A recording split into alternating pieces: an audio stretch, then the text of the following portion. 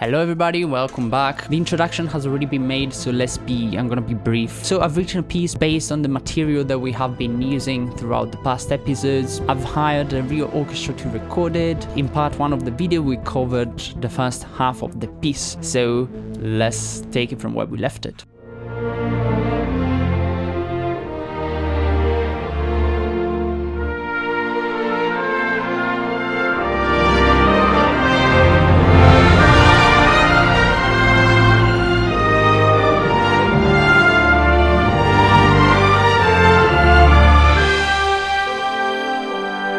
I wanted this whole section to sound sweet, hence the Italian word dolce, which basically means sweet.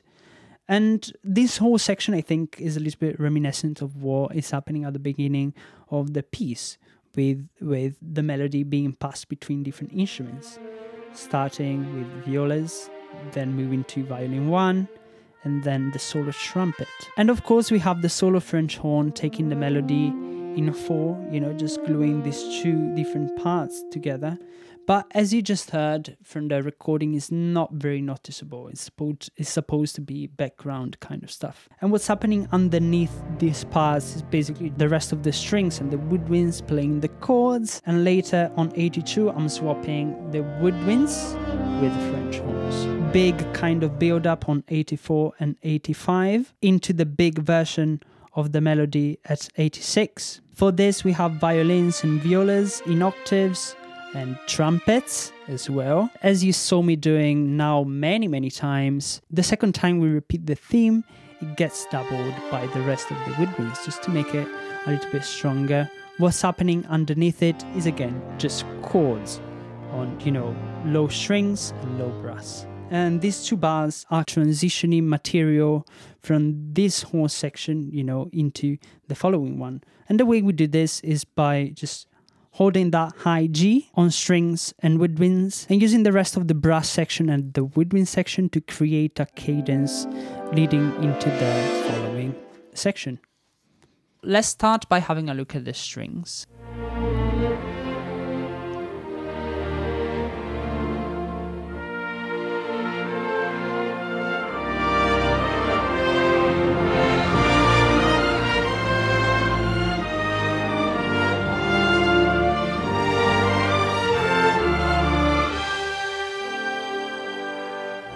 That was the strings. Let's now play the brass.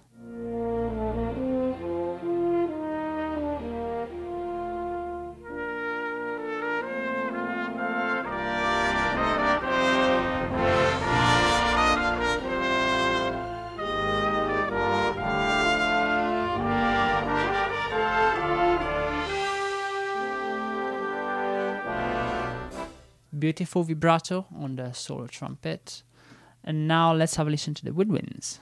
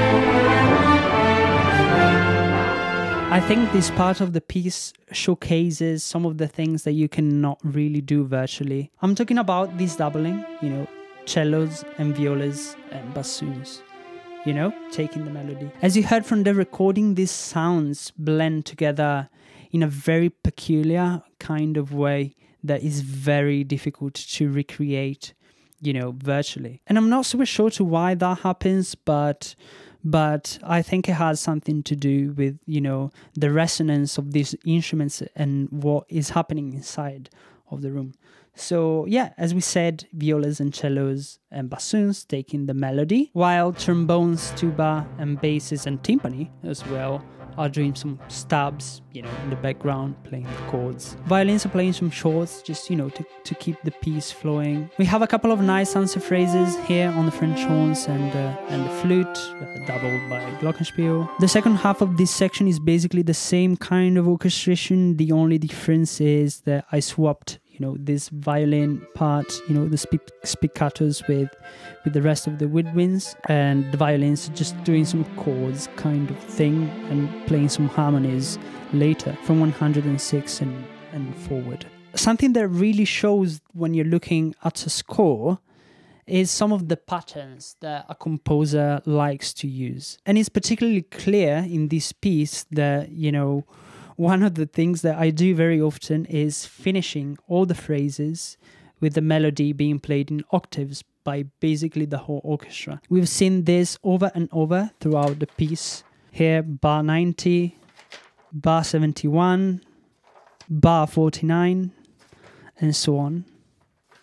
And this is something that I've done for this section as well. As you can see, we have the rest of the woodwinds and the strings, you know, with the violins, playing, you know, the top line of the melody, leading into the following section of the piece. Okay, so here's how the strings sound like.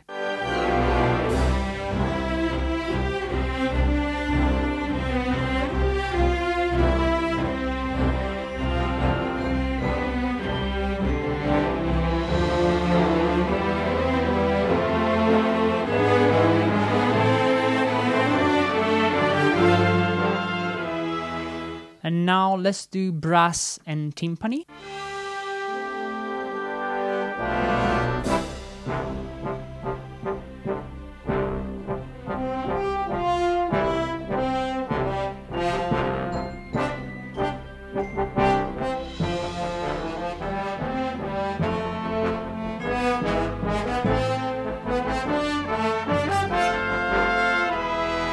And finally, the woodwinds.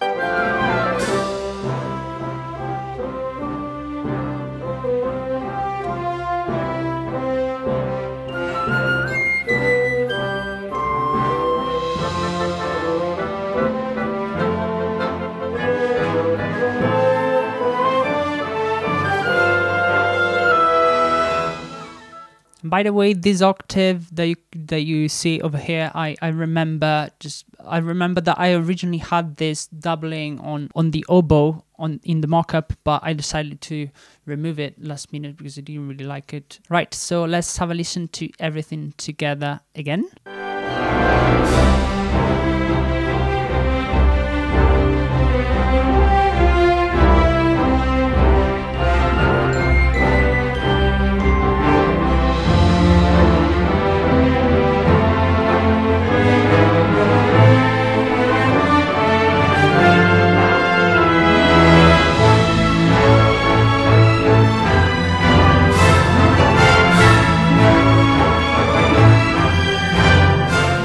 Quite a lot of stuff going on for this part. The melody is really, really big, played in octaves by strings. Some really brassy kind of moments like this bar 114. Overall, some kind of stabs and, you know, chords and accents happening in the background. While on the top, we have the woodwinds doing some really intricate stuff. I was actually surprised this worked as well as it did. You know, what we have going on over here is basically some kind of arpeggios dovetailing, you know, that's just so that the players can breathe, with the harp basically providing some glue underneath all this. And this is not supposed to sound tight or anything. It's just supposed to provide a little bit of, you know, shimmery kind of brilliance underneath the most important parts, so the melody and the rhythm. Really. So this is just basically providing a little bit of excitement to the parts with this kind of arpeggios. And here at 118 we have a big kind of run going into a trill, and strings are doing a big tremolo, while really big we have, you know, horns and trumpets, you know, blasting, just doing this kind of chords. Cool. So let's start with the woodwinds maybe. since it's the last thing I talked about. This part sounds a little bit sloppy, but it's not supposed to be tight. And I think I mentioned it before in the video. It's just supposed to be adding a shimmery top end on top of everything else. And as you can see, what I decided to do, you know, last minute when I made the score is to turn these 16ths into triplets, just so it would be easier to play.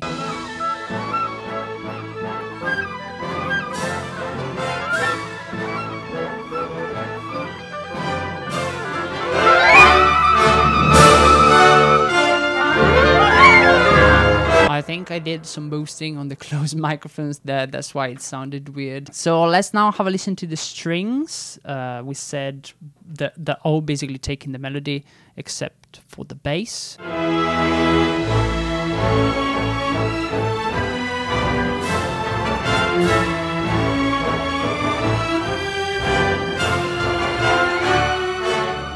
Really strong. And then the brass.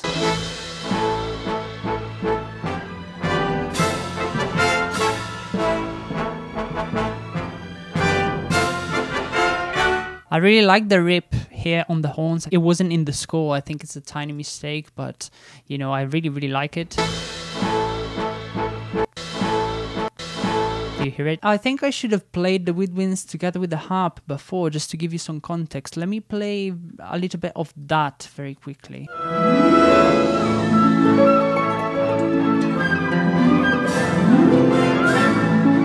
So as you can hear, it's a little bit better, you know, it blends a little bit better. All right, let's have a listen to everything together again.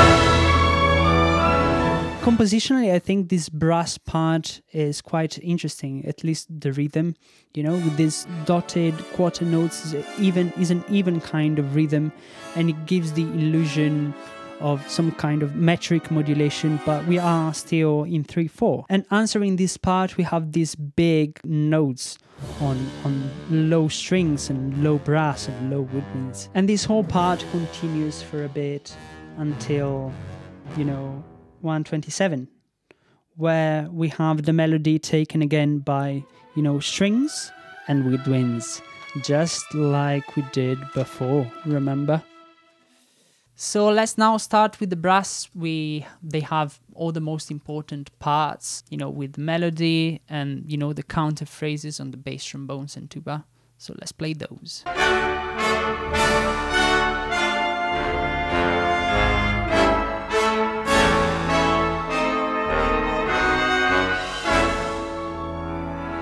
So that was brass. Let's play woodwinds and strings.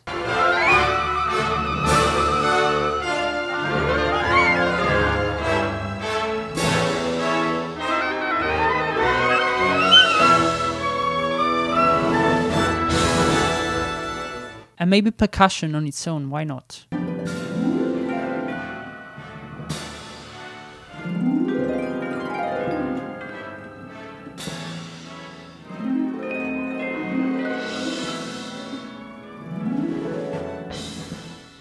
The timing obviously is never going to be as tight as in the mock-up where everything is quantized, and that was, you know, expected. So don't be surprised if you have things happening a little bit early, a little bit late, you know, it all adds to this, you know, very natural kind of sound. So let's have a listen to everything together again until the end.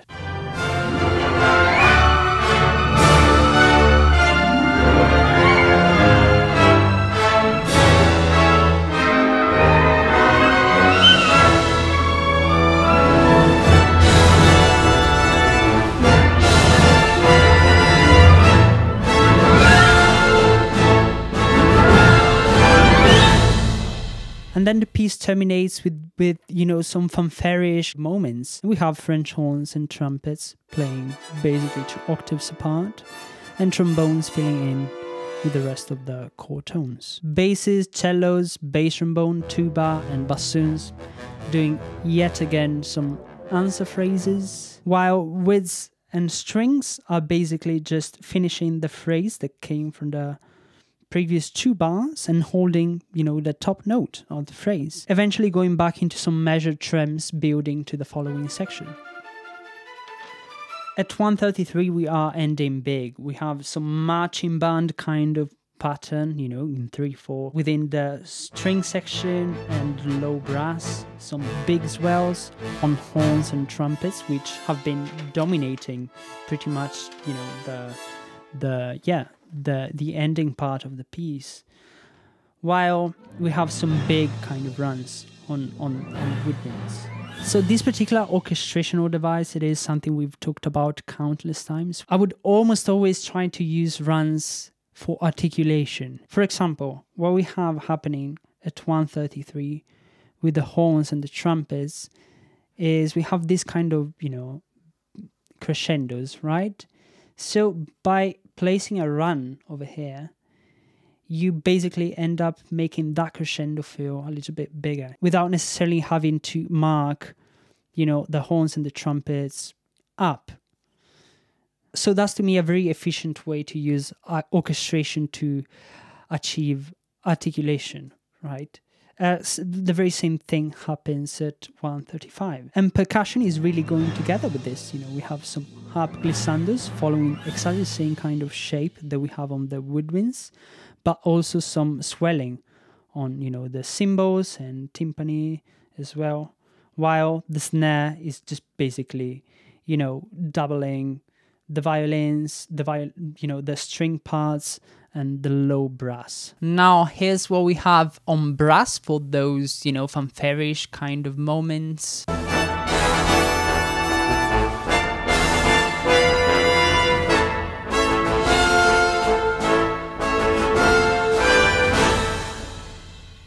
Let's have a listen to the strings.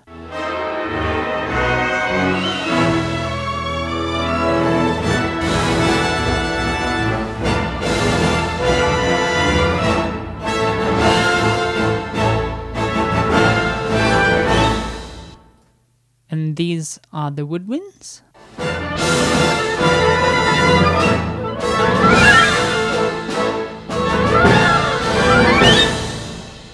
I mean, you can't see the runs in the mock-up because, I've used some pre-recorded runs, and so, yeah, there's no MIDI for it. And finally, let's have a listen to percussion.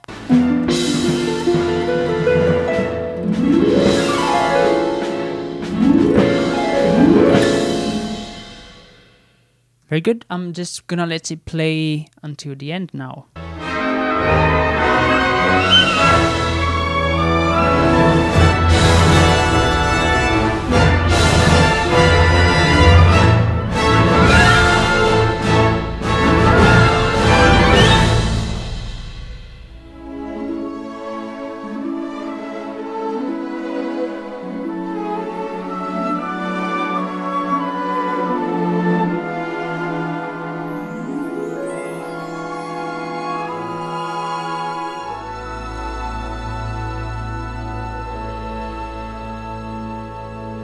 Last section, con amore. What this means is basically with love, and I really like this section. I wanted to give it a more retro kind of sound, so I've marked it con sordino, and everything about this is kind of retro. I've asked the players to play with more vibrato,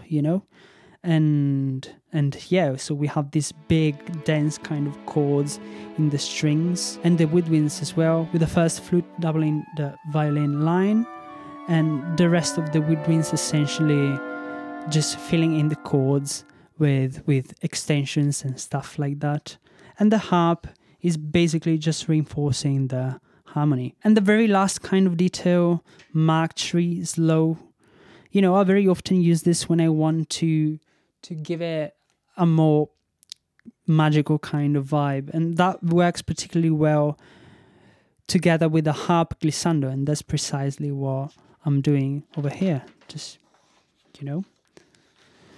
so that's pretty much it. So this last part is basically just strings and woodwinds. And let's just start by playing the strings. Oh, and something I did different over there, rather than doing like a run, I've done like a portamento kind of thing. I just didn't have a library that has a long portamento like that for 2 beats, so I've replaced it with a run over there.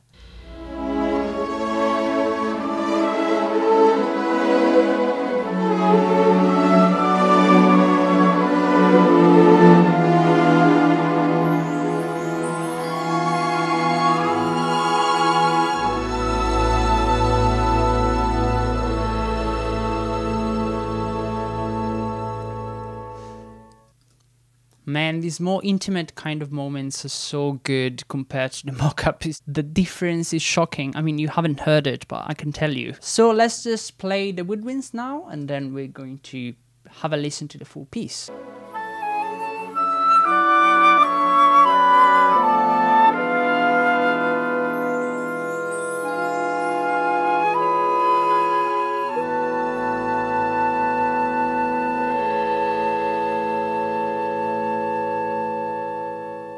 Alright guys, that's all. So let's have a listen to the piece from the beginning.